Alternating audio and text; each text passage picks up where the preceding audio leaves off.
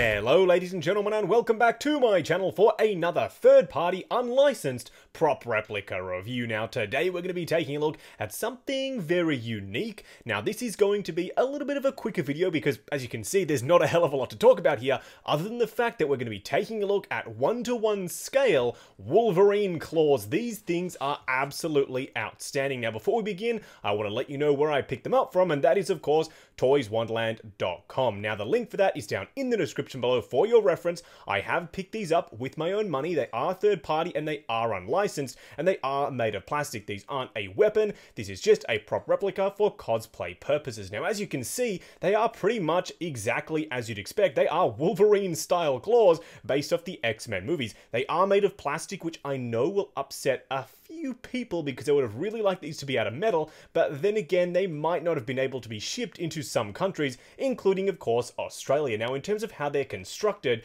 you do have a beam sort of running down the end here and then some little divots so you can easily place your fingers in them, and then when you do they look absolutely awesome. Now bear in mind there is a bit of gapping depending on of course how you hold them, but these things look absolutely badass. I love the way these things look. I haven't planned on doing a Wolverine cosplay, but now that I have them, I may as well because as I said, they look so damn awesome. Now putting them both on, you can see they fit really nicely. They are fairly lightweight and they don't feel like they're going to hurt my hands over time, but then again, your mileage may vary when you get them in hand. Now again, this was a very brief review. There's not a hell of a lot to talk about these things. They are really cool and they are a little bit accurate to the movie as well. You can of course heat them up and spread out the claws a little bit if that's something you'd like to do. Just be careful, you can hear them sort of creaking and clicking a little bit, but I think they're pretty stable and you shouldn't have any real issues with yours. Either way, I picked them up from toyswonderland.com and the link for that is down in the description below. Let me know if you do like seeing these 1-to-1 scale prop replica style reviews, and I can definitely do a few more